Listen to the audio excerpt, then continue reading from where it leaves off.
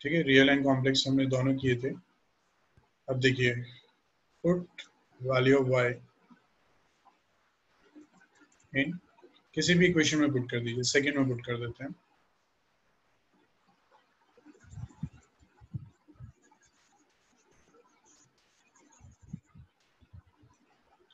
तो ये कितना आ जाएगा, x square is equal to -4/y।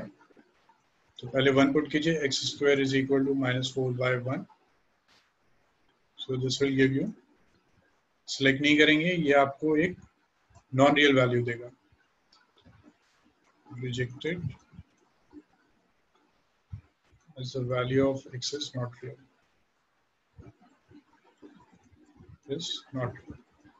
ठीक है, क्योंकि जब आप अंडर रूट फाइंड करेंगे, जब आप राइट साइड पे अंडर रूट फाइंड करेंगे तो वो इमेजिनरी हो जाएगा, क्योंकि z आप, क्योंकि ये था -4। उसके बाद y हम -4 यहाँ पुट करते हैं, x square is equal to -4/-4, तो ये कितना आ गया 1। so x square is equal to 1, so x is equal to +-1। ठीक है, so this is the answer। तो इसका मतलब हमारा जो आंसर होगा वो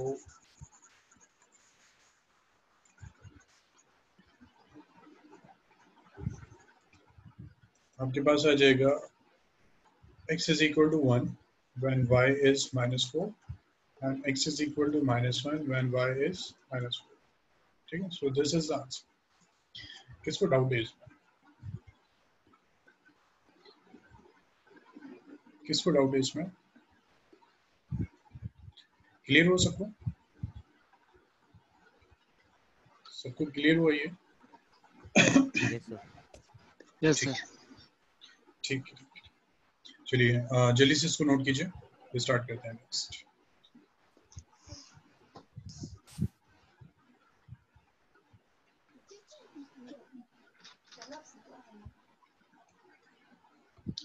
रब कर दें, आई थिंक सबने नोट कर लिया, रब कर दें इसको।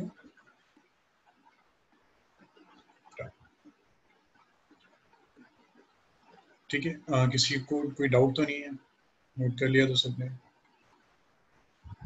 नेक्स्ट करते हैं फिर प्रॉपर्टीज ऑफ कॉन्जुगेट। अब देखते हैं कुछ properties of conjugate of complex.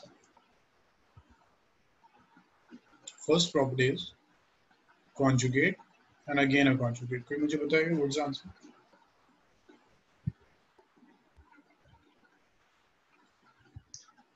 conjugate है, उसका भी हम conjugate फाइंड कर रहे हैं, तो आंसर क्या होगा? नॉर्मल बात, ओरिजिनल। ठीक है, सेकंड है हमारे पास z1, 2 कॉम्प्लेक्स नंबर हैं, दोनों कॉम्प्लेक्स नंबर ऐड हो रहे हैं, उनका कॉन्जुगेट हम फाइंड कर रहे हैं, then this is equal to z1 plus z2 conjugate. So 2 complex number add हो रहे हैं, उनका कॉन्जुगेट फाइंड करें, दैट इज इक्वल टू, अगर आप सेपरेटली कॉन्जुगेट फाइंड करते हैं और ऐड कर देते हैं। ठीक है, थर्ड प्रॉपर्टी आती है आपके पास, 2 कॉम्प्लेक्स नंबर हैं z1 एंड z2 और इनको आपने सब्ट्रैक्ट किया और आपने इसका कॉन्जुगेट फाइंड किया, then this is equal to z1 minus z2। 2 complex number subtract हो रहे हैं, उसके बाद हम कॉन्जुगेट फाइंड कर रहे हैं, या फिर हम पहले कॉन्जुगेट फाइंड कर लें उसके बाद सब्ट्रैक्ट कर लें, this is the same thing. ठीक है, थर्ड आता है हमारे पास, 2 कॉम्प्लेक्स नंबर अगर मल्टीप्लाई हो रहे हैं और कंप्लीट का कॉन्जुगेट फाइंड कर रहे हैं, then this will be equal to, आप पहले कॉन्जुगेट फाइंड कर लीजिए फिर उसको मल्टीप्लाई कर लीजिए। ठीक, फोर्थ आता है कि अगर 2 कॉम्प्लेक्स नंबर हमारे डिवाइड हो रहे हैं और हम उसका डिवाइड हम sorry this is 4 and this is 5। Thank you. तो हमारे 2 कॉम्प्लेक्स नंबर डिवाइड हो रहे हैं, हम कॉन्जुगेट फाइंड कर रहे हैं, then this will be equal to कि हमने उसका कॉन्जुगेट फाइंड किया बाय, फिर हमने कॉन्जुगेट फाइंड किया डिवाइड किया, मतलब पहले डिवाइड किया फिर कॉन्जुगेट फाइंड किया, या फिर सेपरेटली कॉन्जुगेट फाइंड करके डिवाइड कर दिया, then this is the same. यानी second, third, fourth and fifth property जो है वो सेम है। तो पहले आप ऐड किए कॉन्जुगेट फाइंड कीजिए, या फिर सेपरेटली कॉन्जुगेट फाइंड करके ऐड कर दीजिए, मतलब प्रॉपर्टी क्या है कि पहले आप ऑपरेशन अप्लाई कर दीजिए, फिर कॉन्जुगेट फाइंड कीजिए, या फिर कॉन्जुगेट फाइंड करके जो भी आपके 4 ऑपरेशन है, addition, subtraction, multiplication and division, अगर आप उसको अप्लाई करते हैं then answer will be same. तो ये 4 प्रॉपर्टीज सबको क्लियर हुई? Excuse me sir. जी युवराज। सर जैसे प्लस, सपोज जैसे माइनस का ले लें, अगर कॉन्जुगेट करेंगे माइनस करने के बाद, तो सपोज हमारी वैल्यू प्लस में आई वो माइनस में चली जाएगी, बट जब हम उसको कॉन्जुगेट करके माइनस कर रहे हैं तो रिजल्ट वेरी नहीं करेगा।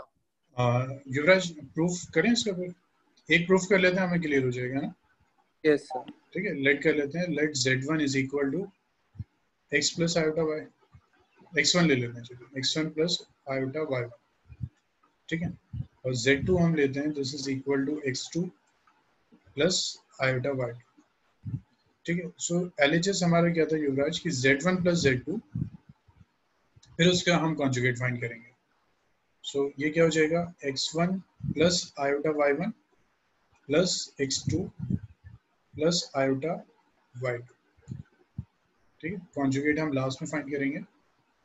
अब ये तो रियल पार्ट हो गया, x1 plus x2 plus iota, और ये y1 प्लस y2 यहाँ, इसका कॉन्जुगेट फाइंड करना है। So this is equal to x1 plus x2 minus iota y1 plus y2।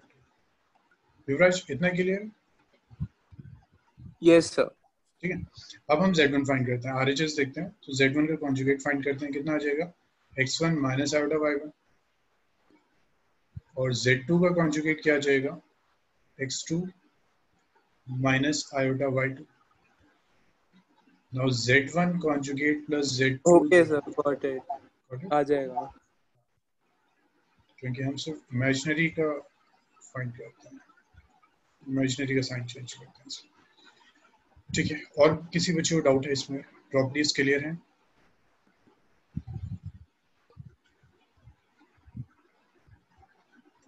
चलिए रब करते हैं इसको। एक लास्ट प्रॉपर्टी और कर लेते हैं, last 6 property, which is z into Z conjugate जो होगा, this is equal to mod of z का स्क्वायर, ठीक है। ये क्या होता है ये अभी हम डिस्कस करेंगे, ये नेक्स्ट टॉपिक है, इसको हम करते हैं। And this will be equal to real part of z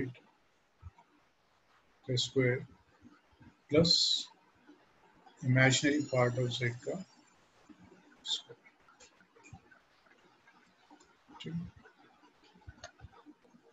imaginary part of z का स्क्वायर। इतना के लिए वो z into Z conjugate is this one. किसी को डाउट है इसमें? No sir. ओके, ठीक है, प्लीज इसको नोट कीजिए। 6 का और प्रूफ कर लेते हैं, देखते हैं 6 क्या।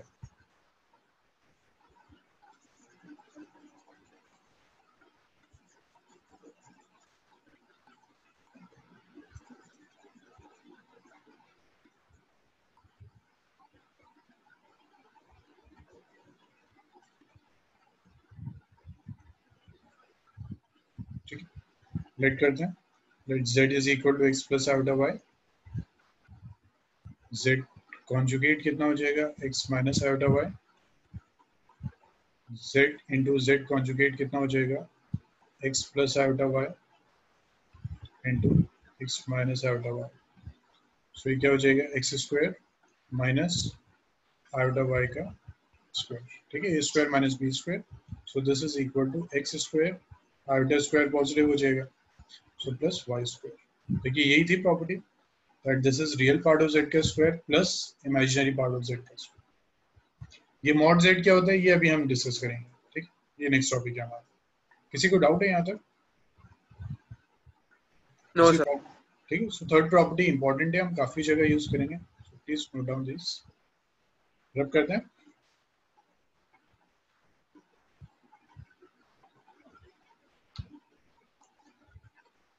आई थिंक नोट कर लिया सकते हैं, सो रब कर लेते हैं।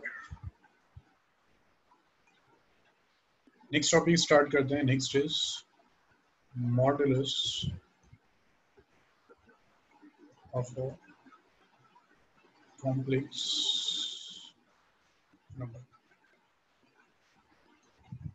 ठीक है, next is this modulus of a complex number.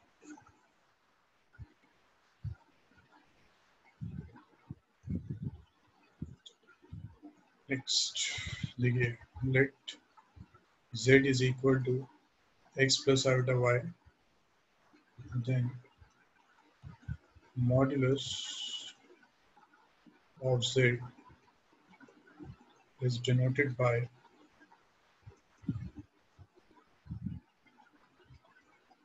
modulus of z and given by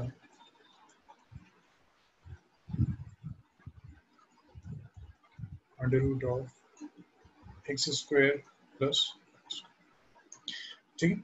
so modulus अगर हमें फाइंड करना है, we have this complex number x plus iota y, तो मॉडुलस को हम डिनोट करते हैं by this sign and it is equal to under root of x square plus y square, ठीक है। x क्या है हमारा real part of z, y क्या है हमारा imaginary part of z।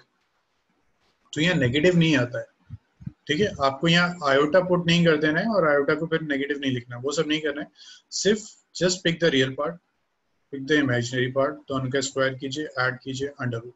So this will always be positive, not negative नहीं हो सकता, क्योंकि x नेगेटिव है या पॉजिटिव है वो तो स्क्वायर के बाद पॉजिटिव आएगा। Similarly y can be negative और पॉजिटिव, बट स्क्वायर के बाद वो पॉजिटिव आएगा, और यहाँ हमेशा प्लस ही रहेगा। तो सिर्फ क्या करना है, एक्स वाई पिक किया, यहाँ पुट कर दिया, this is the modulus of z।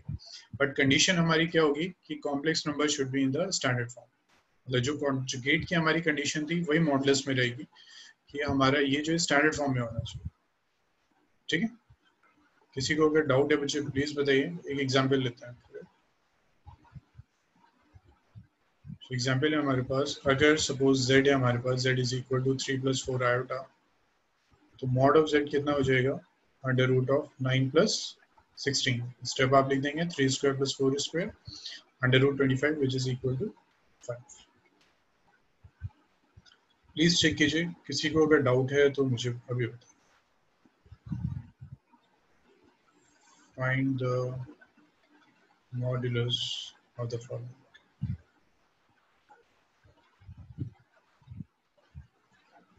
किसी को डाउट है तो प्लीज बताइए।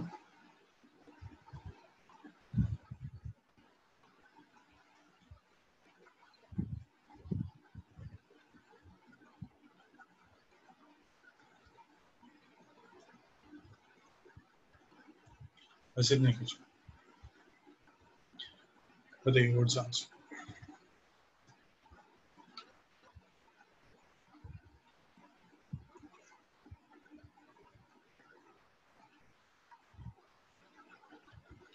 फर्स्ट इज रूट 13, बिल्कुल ठीक है। हर्षित का आंसर आ गया 1। और लास्ट नहीं, हर्षित लास्ट में मिस्टेक कर रहे हैं, रूट 7। रूट 7 बिल्कुल ठीक, रूट 7 इज ठीक है। मॉडुलस जो होगा वो ये होगा। तो प्लीज चेक कीजिए सबके आंसर ठीक है। माइनस रूट नहीं आ रहा सेकंड का, किसका सेकंड का कितना, -1 अंडर रूट। हाँ हर्षित मैंने यही कहा था कि मॉडुलस कांट बी नेगेटिव, ठीक है। तो सर 1 रूट हो गया। नहीं देखिए, z कितना है यहाँ पे, इसको लिख सकते हैं 0 minus iota. Yes sir. So mod of z is under root of x square. x कितना है, 0 0 प्लस y कितना है, आयोटा, सो -1 नहीं -1, ठीक है। माइनस। आयोटा नहीं लेते हम कभी भी, आयोटा के साथ ये जो नंबर है इसको लेते हैं। ओ okay sir, got it. So this is under root of 1 which is equal to. किसको डाउट है, रवि राज क्लियर हुआ ये क्वेश्चन? Yes sir. हमेशा याद रखिएगा पहले स्टैंडर्ड फॉर्म चाहिए, उसके बाद हम मॉडुलस या फिर कॉन्जुगेट फाइंड करते हैं। सर जी जी बताइए कैसे। सर जी 3 वाला करिए ना। थर्ड वाला कर, अभी कर। हाँ कमर देखिए प्लीज।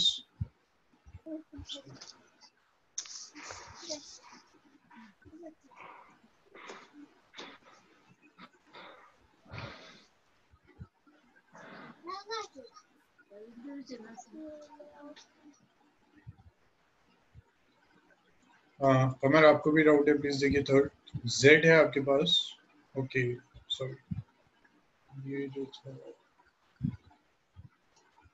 ये 2 प्लस रूट 3 आयोटा है, ठीक है, सॉरी ये 2 प्लस रूट 3 आयोटा,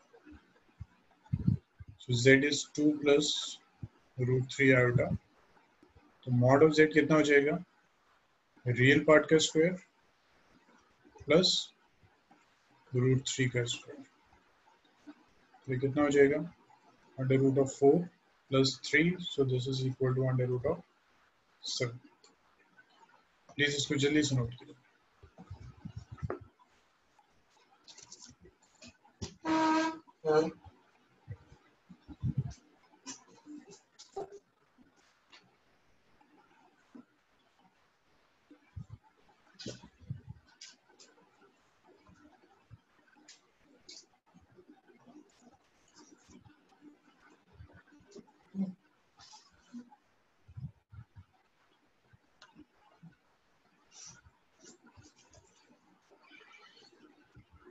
ठीक है, सबको क्लियर हुआ ये क्वेश्चन? रविराज समझ में आया? Yes sir. ठीक है, ट्राई कीजिए this question.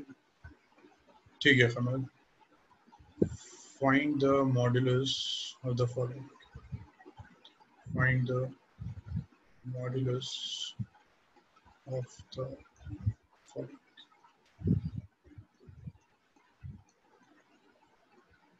So first is 1 plus 2 iota by 1 minus 3 iota. Find कीजिए इसका मॉड्यूलस।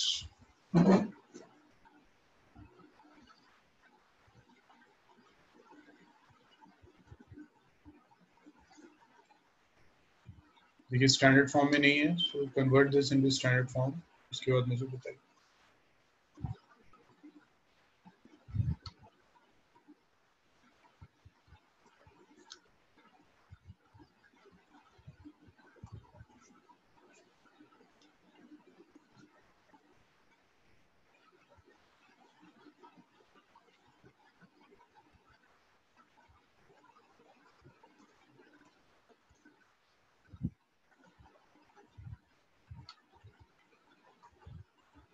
√2/2 सर।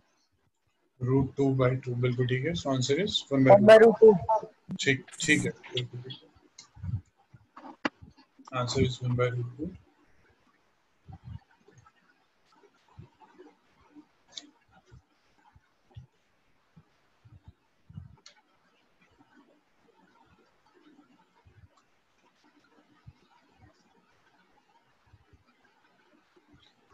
सबका आगे अब्दुल्ला हो गया सॉल्व, अभिजीत, हर्षित,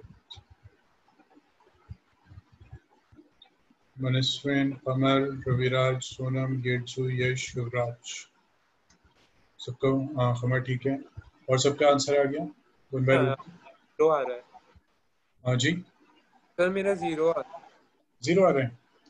तो मेरा जो z आ रहा था √2/2 आ रहा था। चलिए देखते हैं, पहले इसको स्टैंडर्ड फॉर्म में कन्वर्ट करें। कर लिया था सर, तो ही आ रहा था ना। तो वैसे 5 आयोटा माइनस 5/10 आ रहा था, तो मैंने 5 कॉमन लेके 10 से काट दिया, तो आयोटा माइनस 1/2 हो गया। ये देखते हैं इसको, 1 प्लस 3 आयोटा, ये कितना हो गया, 1 प्लस 3 आयोटा प्लस ये सर 1/√2 आया सर। 1/2, तो 236 आयोटा स्क्वायर माइनस 6 हो जाएगा, तो this is a square minus b square, so minus is 3 iota का whole square, so this is equal to -5 plus 5 iota by 1 plus sir जी जी जी पे gate से -6 कहाँ से लाए सर जी? गेट से ये था ना 3 into 2 6 हो गया, और हाँ जी। Iota into iota, iota square हो गया, आयोटा स्क्वायर कितना हो गया, स्क्वायर 1 -1 ओके। ठीक है, तो मुझे बता दीजिए जिस स्टेप में भी डाउट है, जो मुझे सिंपल लगता है मैं उसको इतना शो नहीं कर रहा था, मुझे प्लीज ऐसे ही बता दीजिए।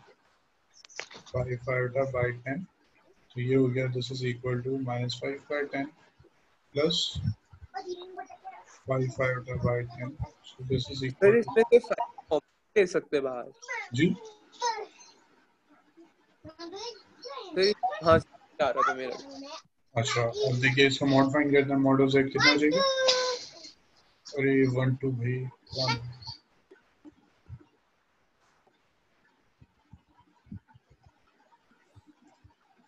ठीक है, this is under root of real part का स्क्वायर यानी -1/2 का स्क्वायर प्लस इमेजिनरी पार्ट का स्क्वायर, इट्स मीन इसका square. This is 1/4 plus 1/4 under root of 2/4 1/√। अब क्लियर हुआ? तो बट आयोटा आयोटा का स्क्वायर -1 नहीं होगा? बच्चे मैंने ये कहा था हम यहाँ आयोटा नहीं लेते, सिर्फ रियल पार्ट पिक करना है, सिर्फ इमेजिनरी पार्ट का ये पिक करना है, आयोटा पिक नहीं करना। ओके सर, यही गलती होती है। हाँ मैं समझ गया अपने तरीके से, कोई बात नहीं।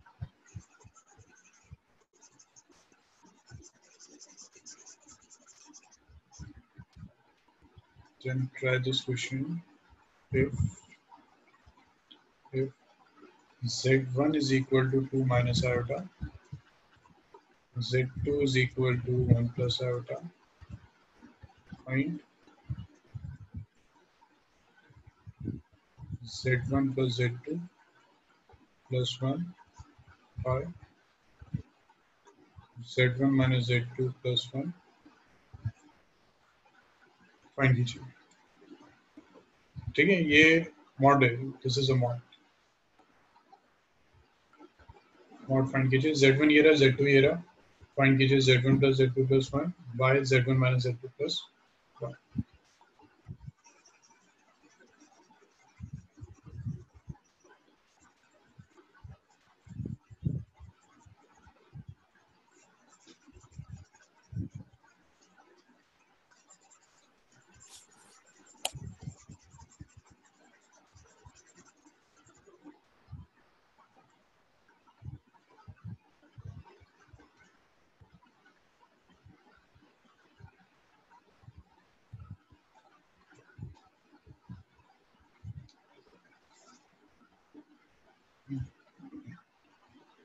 Sir, root 2. Answer is √2। okay, ठीक है किस पे? बिल्कुल ठीक है, दिस आंसर इज √2।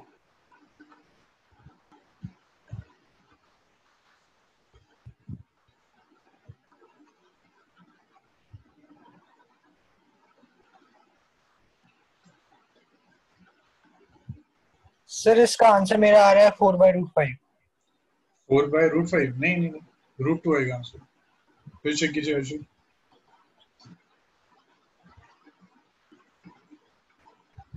सर मैं नीचे बना करना भूल गया, देखा नहीं मैंने।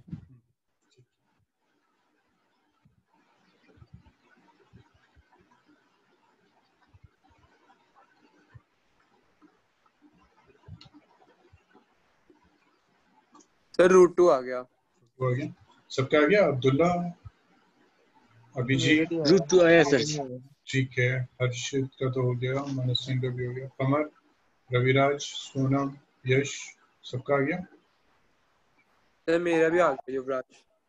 ओके ठीक है युवराज। Yes sir. ओके केटसो का आ गया √2।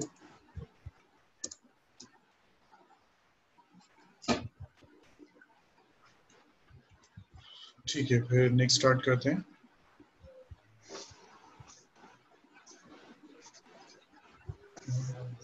सर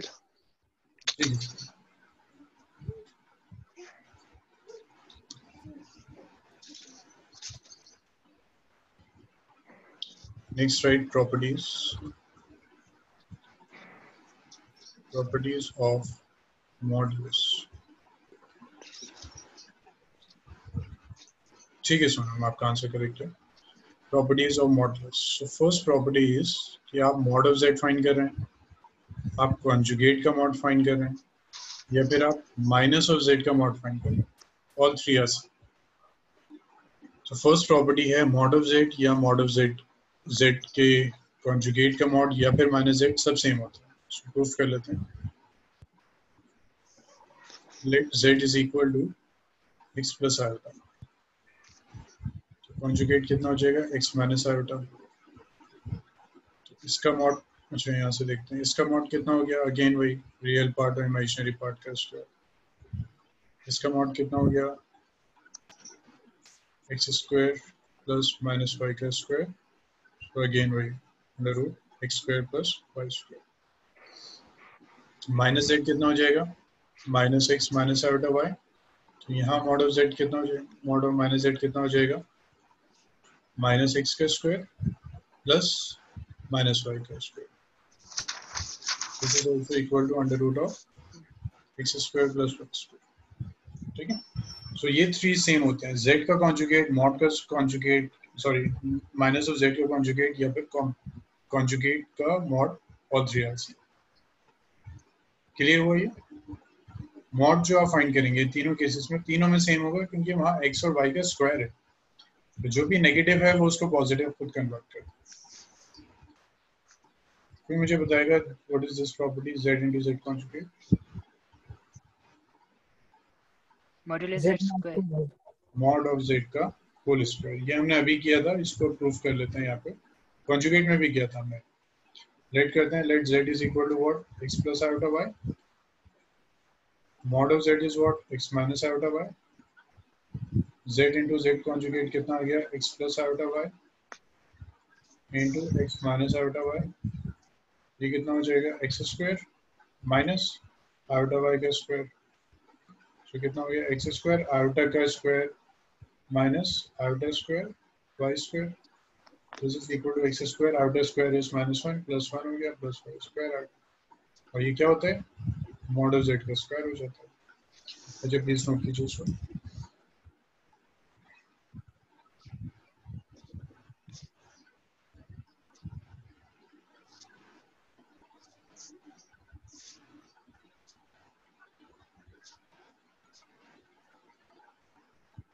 हो गया सबका, यस सर। रब कर दें, रविराज नोट किया, रविराज नोट किया ये। Yes sir. थर्ड करते हैं प्रॉपर्टी कि अगर हमारे पास टू कॉम्प्लेक्स नंबर हैं तो उसको मल्टीप्लाई कर रहे हैं, मॉड फाइंड कर रहे हैं, तो वो इक्वल होगा कि अगर हम पहले उनका मॉड फाइंड कर दें और फिर मल्टीप्लाई। ठीक है, टू कॉम्प्लेक्स नंबर मल्टीप्लाई हो रहे हैं, मॉड फाइंड किया, so this is equal to separately mod find करके मल्टीप्लाई कर दिया। फोर्थ है, टू कॉम्प्लेक्स नंबर डिवाइड हो रहे हैं, मॉड फाइंड कर दिया, and this is equal to mod of z1 bye mod of z2। To complex number divide हो रहे हैं, मॉड फाइंड किया, this is equal to separately mod find करके डिवाइड कर दिया। तो अब जो हमने ये क्वेश्चन किया था, अब देखिए इस मेथड से भी हम कर सकते हैं, इससे कैलकुलेशन बहुत हमारी कम हो जाएगी। जैसे हमारे पास था 1 + 2 आयोटा, अभी हमने किया ये क्वेश्चन 1 - 3 आयोटा, तो हमें इसका मॉड फाइंड करना है, तो कैसे करेंगे, सेपरेटली मॉड फाइंड कर दिया और डिवाइड कर दिया। तो सेपरेटली मॉड फाइंड करने का मतलब यहाँ कितना आ जाएगा, 1 + 4, ये कितना आ गया, अंडर रूट ऑफ 1 + 9, कितना आ गया, √5/√10, कितना आ गया ये, √10 1/√2। क्लियर हुआ। तो ये जो क्वेश्चन था जो हम स्टैंडर्ड फॉर्म में कन्वर्ट करते थे, वो इस मेथड से भी हो सकता है कि सेपरेटली हमने मॉड फाइंड किया और उसको डिवाइड कर दिया। समझ में आया सबको ये। पहले देखिए सेम क्वेश्चन, देखिए आपने कैसे किया था, आपने पहले इसको स्टैंडर्ड फॉर्म में कन्वर्ट किया था, फिर मॉड फाइंड किया था। This is the second method by using this property कि आप उसको सेपरेटली मॉड फाइंड करके डिवाइड कर दीजिए। ठीक है, क्लियर हुआ ये। हाँ क्लियर हुआ ये। Yes sir. किसी को कोई भी डाउट है, कमर क्लियर हुआ, नो सर, क्लियर है। क्लियर है। रविराज, यस सर, क्लियर है। फिर क्वेश्चन आएंगे, करने होंगे, ठीक है। Yes sir. चलिए मॉड इतना ही है, क्वेश्चन सॉल्व करेंगे अभी, ठीक है, मॉड के भी। नेक्स्ट करते हैं फिर, next is multiplicative inverse, multiplicative inverse of a of a complex number. Multiplicative inverse of a complex number. ठीक है? Let z be a complex number.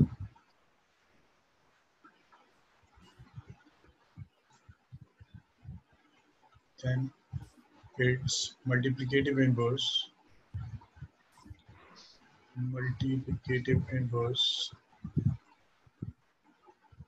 is given by 1 by z. तो multiplicative inverse क्या हो जाएगा 1 by z. अगर z कोई complex number है तो उसका मल्टीप्लिकेटिव इनवर्स 1 by z. ठीक है? और फिर हम ये भी कह सकते हैं कि 1 by z जो होगी वो तो स्टैंडर्ड फॉर्म नहीं आएगी. तो अगर हमें इसको स्टैंडर्ड फॉर्म में करना है तो ये इक्वल इसके भी होता है कि z conjugate bye mod of z का स्क्वायर. तो अगर आपको मल्टीप्लिकेटिव इनवर्स फाइंड करना है तो आप हमेशा उसका रेसिप्रोकल कर दें. कोई भी कॉम्प्लेक्स नंबर है उसका 1 by z कर देंगे, वो उसका मल्टीप्लिकेटिव इनवर्स होगा, बट वो स्टैंडर्ड फॉर्म में नहीं आएगा. तो स्टैंडर्ड फॉर्म के लिए आप ये फॉर्मूला भी यूज कर सकते हैं, mod of z by magnitude of z का स्क्वायर, मॉड ऑफ z का square sorry conjugate bye mod का स्क्वायर. ये डायरेक्टली कर सकते हैं, ये आपको डायरेक्टली आंसर दे देगा. तो भूल जाते हैं फॉर्मूला तो बस 1 by z कर दीजिए, उसको जो भी स्टैंडर्ड मेथड है आपका to convert them into standard form वो अप्लाई कर दीजिए. ठीक है? ये देखिए z कॉन्जुगेट कैसे आ रहा है, 1 by z है, इसको सिर्फ z कॉन्जुगेट से मल्टीप्लाई कर दिया न्यूमरेटर एंड डिनोमिनेटर. तो ये आ गया z कॉन्जुगेट और ये कितना होता है मॉड ऑफ z का स्क्वायर. तो मल्टीप्लिकेटिव इनवर्स आपको जब भी फाइंड करना है, आंसर इज 1 by z ही होता है, बट वो स्टैंडर्ड फॉर्म नहीं देता. स्टैंडर्ड फॉर्म करने के लिए या तो अपने स्टैंडर्ड मेथड को ही अप्लाई कर दीजिए, याद अगर फॉर्मूला याद है तो conjugate bye mod of z कर दीजिए. ठीक है? सो आई थिंक इसमें भी डाउट नहीं होगा, बहुत सिंपल सा एक टॉपिक था ये. सो right a question, find the multiplicative inverse. ये क्वेश्चन मैं कर देता हूँ फिर आप कीजिए. Find the multiplicative inverse of the following. इन सब के मल्टीप्लिकेटिव इनवर्स फाइंड करें. First is 3 + 2i. ठीक है?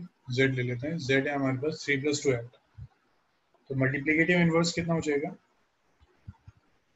मल्टीप्लिकेटिव इनवर्स 1 by 3 + 2 है.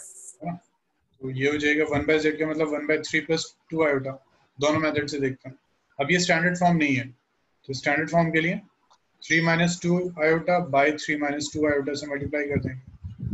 तो ये कितना आ जाएगा 3 - 2 iota and this is again a² - b². Directly लिखते हैं 9 - 2 आयोटा का स्क्वायर. 3 - 2 iota divided by 13. हाँ ठीक है, डिवाइडेड बाय 13. तो उसको सेपरेट कर देते हैं, 3/13 - 2 आयोटा बाय 13. ये तो आंसर हो गया आपका. ठीक है? अब ये फर्स्ट मेथड हो गया. सेकंड ये जो ट्राई करके देखिए, कॉन्जुगेट बाय मैग्नीट्यूड का स्क्वायर. देखिए उससे भी आंसर सेम आ रहा है. प्लीज ट्राई कीजिए नेक्स्ट में, इससे भी सेम आ रहा है आंसर. Yes sir. ठीक है, सबने ट्राई किया, रविराज ट्राई किया और युवराज, यश, कमर, गेट्सो, अब्दुल्ला. Yes sir. ठीक है, गेट्सो ट्राई किया सेकंड मेथड से भी. Yes sir. कोई डाउट इसमें? नो. ठीक, तो दोनों मेथड्स हैं, आपकी चॉइस है आप कौन सा मेथड यूज करें.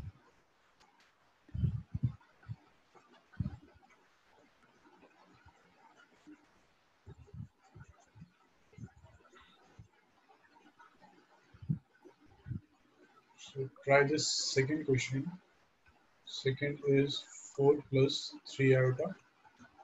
Third is 1 + 2 iota. Please try it.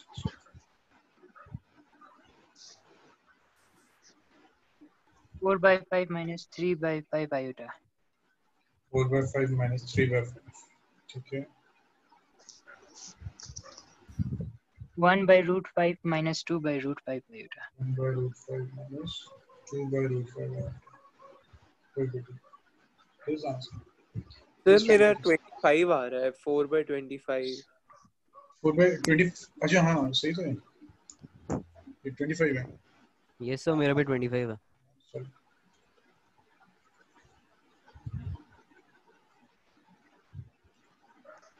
This is 5, this one is 5. ठीक है.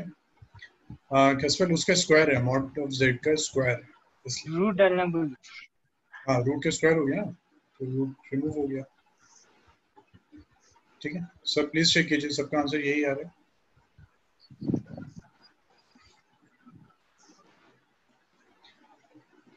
Yes sir. किसी को डाउट है? अब्दुल्ला, रविराज, किसी बच्चे को डाउट है इसमें? No sir. ठीक है रविराज, हो गए दोनों क्वेश्चंस? Yes sir.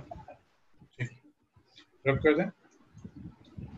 तो ये अगर आपको समझ में आ गया है तो ये नेक्स्ट टाइप ऑफ क्वेश्चंस हैं, क्वेश्चंस बेस्ड ऑन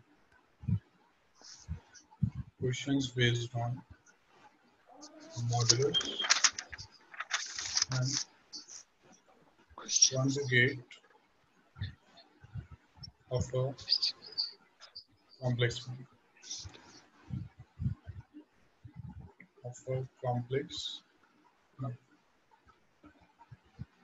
ठीक, फर्स्ट क्वेश्चन ट्राई कीजिए.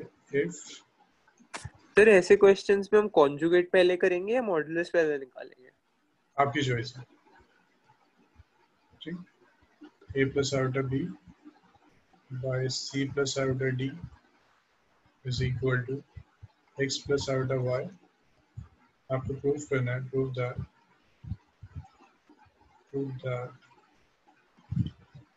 a minus iota b, c minus iota d, and this is equal to x minus Square iota plus y, b square. and a square plus b square by c square plus d square is equal to x square plus. हो गया कसफल?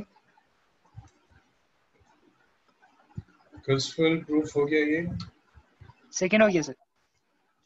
Second हो गया. Okay, first हो गया.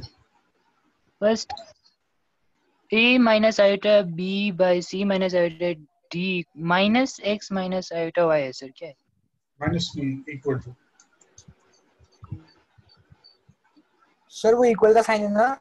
जी जी, ये equal. First prove हो गया sir. Sir second वाला हो गया.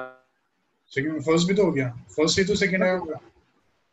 Yes sir. तो इसको तो पूरा ही कॉन्जुगेट कर पूरा ही मॉडुलस निकाल लिया ना एक एक करके. अच्छा, पूरा मॉडल्स में कर लिया. ओके हाँ, ये भी ठीक है.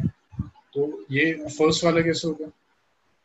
तो फर्स्ट वाला कॉन्जुगेट कर दो. कॉन्जुगेट कर देंगे, बिल्कुल ठीक है. और सबका हो गया. अब्दुल्ला, सर अभिजीत. इसमें यही तो करना है कि दोनों तरफ कॉन्जुगेट लेना है, दोनों तरफ मॉडुलस लेना है. हाँ यही करना है. ठीक है, both side conjugate, both side. Abhijit और कौन है, हर्षित का आई थिंक हो गया. अमर, मनस्विन का हो गया. मनस्विन हो गया. अमर, रविराज, कैस्पल, यश, युवराज हो गया सबका अभी. अच्छा ठीक है. आज की आवाज है. जी तो मैं युवराज हूँ. आप जी युवराज. किसी को डाउट नहीं है ना? रविराज हुआ या नहीं? रविराज? No sir. सर नहीं हुआ. रविराज, फर्स्ट के लिए बोथ साइड कॉन्जुगेट फाइंड कीजिए, देखिए क्या आता है आंसर.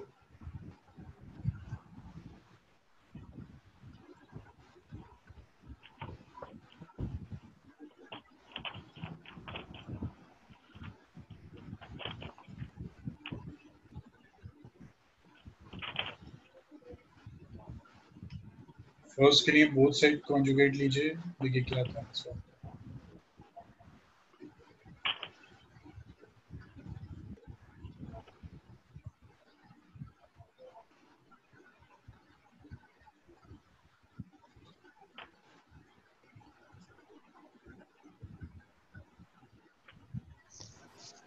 सर जी जी किट्सो, सेकेंड वाला करिए ना सर जी. सेकंड कर दें. देखिए बच्चे, इसके दो यस सर. मेथड. फर्स्ट तो होगा. फर्स्ट हो गया। देखिए दो मेथड है, दोनों ट्राई कर लेते हैं। a plus iota b bye c plus iota d is equal to x plus iota y। ठीक है, let this B first.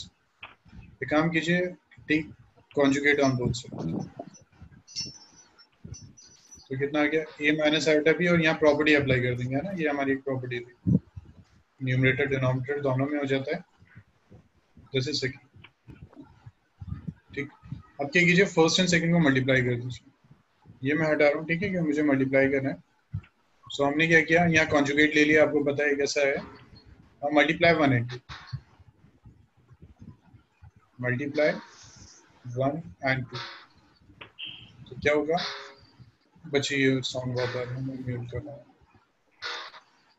a plus iota b bye c plus iota d, और ये है a minus iota b bye c minus iota,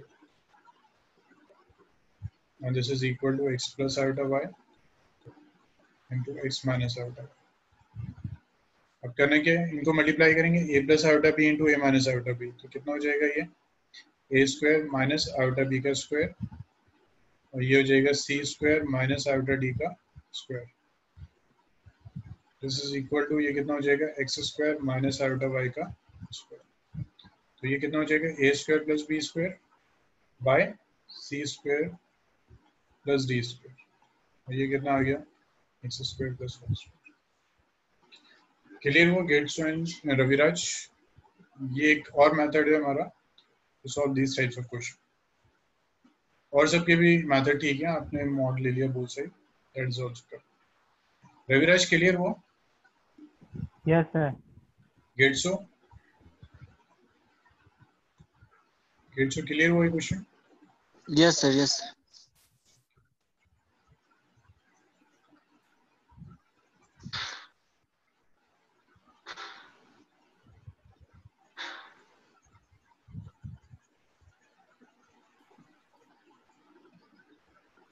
Let's try this, try next question। Next है आपके पास, if x plus iota whole square by 2x minus iota का square is equal to p plus iota q, and show that p square plus q square is equal to x square plus 1 का square by 2x का square plus 1 का square।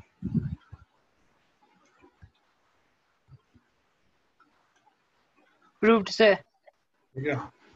हाँ जी।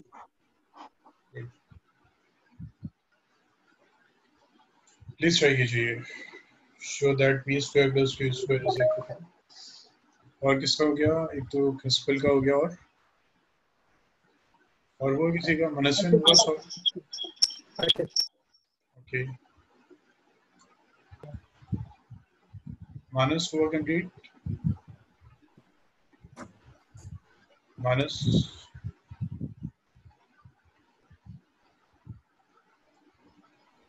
मानस solve हुआ?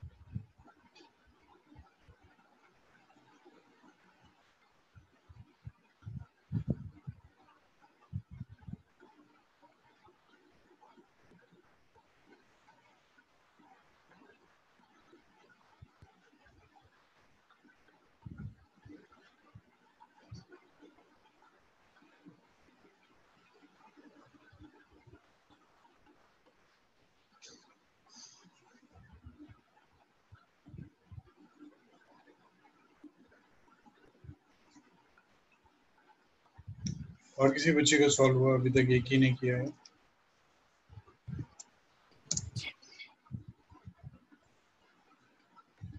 और किसी ने solve नहीं किया अभी?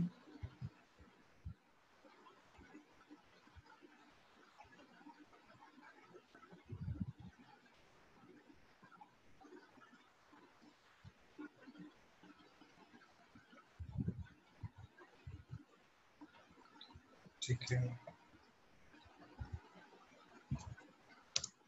मानस हुआ कंप्लीट?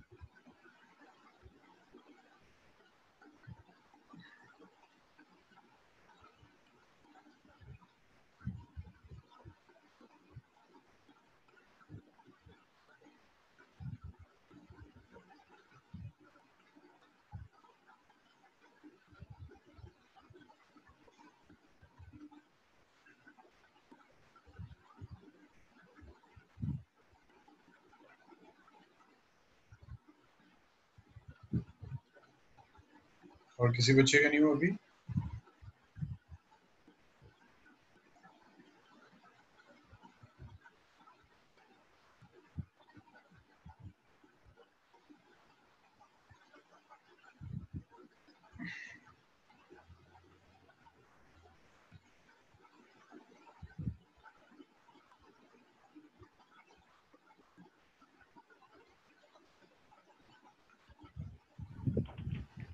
सर जी, सर दोनों तरफ मॉडुलस निकालेंगे ना? मॉडुलस से बच्चे कोई एडवांटेज दिख रहा है क्या? पर आप यहाँ कंफ्यूज हो जाएंगे ना यहाँ पे। तो एक काम कीजिए, कॉन्जुगेट से ही कीजिए, जैसे हमने लास्ट मेथड यूज किया था ना, बोथ साइड कॉन्जुगेट फाइंड कीजिए। x plus iota y iota whole square 2x minus iota whole square is equal to p plus iota q. Let this be first. Taking conjugate on both sides.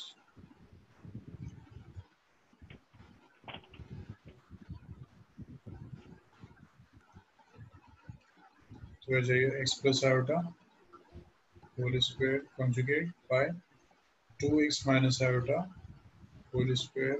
ठीक है, यहाँ भी conjugate p plus iota q और यहाँ भी conjugate। तो ये हो जाएगा, जब आप conjugate फाइंड करेंगे तो ये हो जाएगा x minus iota।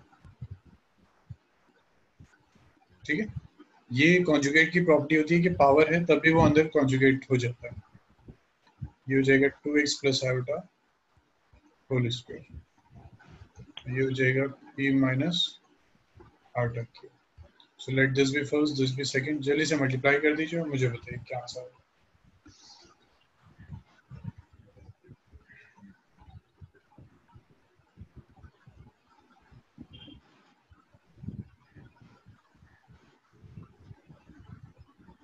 जल्दी से मल्टीप्लाई कीजिए, मल्टीप्लाई 1 and 2 चेक कीजिए क्या आंसर है।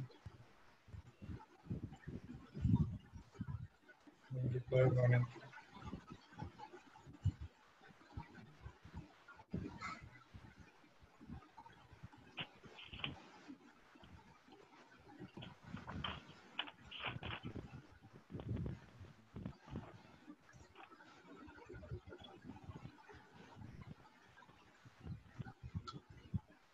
अभी तो कर सकते हैं सर, दोनों तरफ मॉडुलस ले। मॉडुलस की क्या जरूरत, मल्टीप्लाई कर दीजिए जैसे हमने लास्ट क्वेश्चन किया था, फर्स्ट एंड सेकंड को मल्टीप्लाई कर दीजिए।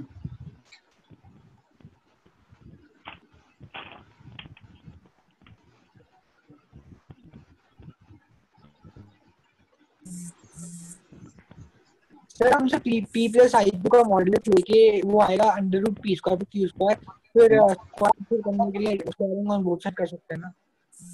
क्या कह रहे हैं आप? सर मैं कह रहा हूँ जैसे ये पी प्लस आई कि हमने उसका मॉडुलस ले लिया, वो आ जाएगा under root P square plus Q square. ठीक है, अब हम इस अंडर रूट को हटाने के लिए बोथ साइड पार कर देंगे तो सर यही आ जाएगा। वो भी ठीक है, वो मेथड भी ठीक है। ठीक है, और ये भी ठीक है कॉन्जुगेट वाला। सर क्लास ओवर है? जी सर क्लास ओवर है? हाँ, क्लास हो बस, तो जा सकते हैं अभी? जी, तो अगर हो गया जा सकते हैं। बस note the homework 5.1 5.2 question number 1 and 2। ठीक है, प्लस सर एक मिसलेनियस में डाउट था। देखिएगा, प्लस सर एक बार मिसलेनियस। और ये वाला समझा। सर जी सर ये पावर में हम मॉड्यूलस कैसे लेंगे? बच्चे, उसके लिए ना आपको फिर वो करना पड़ेगा। एक मेथड तो ये है कि आप इसको स्क्वायर कर दीजिए। ठीक है, स्क्वायर करके स्टैंडर्ड फॉर्म आएगी। डिफरेंट मेथड्स हैं, ठीक है, वो भी मुझे करवाना है। X square plus iota square plus 2 iota x. एक मेथड तो ये हो गया, ये हो गया एक्स स्क्वायर माइनस 1। आप कर दीजिए, ठीक, वरना फिर कल डिस्कस करते हैं कि 7 बजे बस क्लास ओवर हो रही है। ठीक, नेक्स्ट मेथड मैं कल बताऊंगा आपको। फर्स्ट मेथड ये मल्टीप्लाई 1 and 2। देखिए कितना सिंपल है। X plus iota whole square 2x minus iota whole square into x minus iota whole square into 2x minus कितना था plus iota whole square is equal to p plus iota Q p minus iota Q. तो ये कितना हो जाएगा? अब देखिए square है ना, कॉमन स्क्वायर रख दीजिए, अब इनको मल्टीप्लाई कर दीजिए। x plus iota into x minus iota, इसको ऐसे लिख दीजिए x plus iota x minus iota bye, यहाँ भी ऐसे कीजिए 2x minus iota 2x plus iota, square कर दीजिए। सर दोनों साइड मॉड्यूलस लेके उनका स्क्वायर भी तो कर सकते हैं। वो भी कर सकते हैं, बोथ आर करेक्ट, दोनों मेथड ठीक है। ठीक है, वो ट्राई कीजिए। अगर उसमें कहीं डिफिकल्टी आती है फिर बताइए, कल ये दोबारा डिस्कस करें। सेकंड मेथड ये, ठीक। प्लस मिसलेनियस में देखिएगा कौन से क्वेश्चंस टॉपिक हो चुके हैं, उसको ट्राई कीजिए। ठीक है, सो कल फिर कंटिन्यू करते हैं ये चैप्टर। कल देखते हैं कितने टॉपिक्स होते हैं। ठीक, okay thank you sir. Okay thank you sir. Okay, welcome. Raviraj समझ में आया?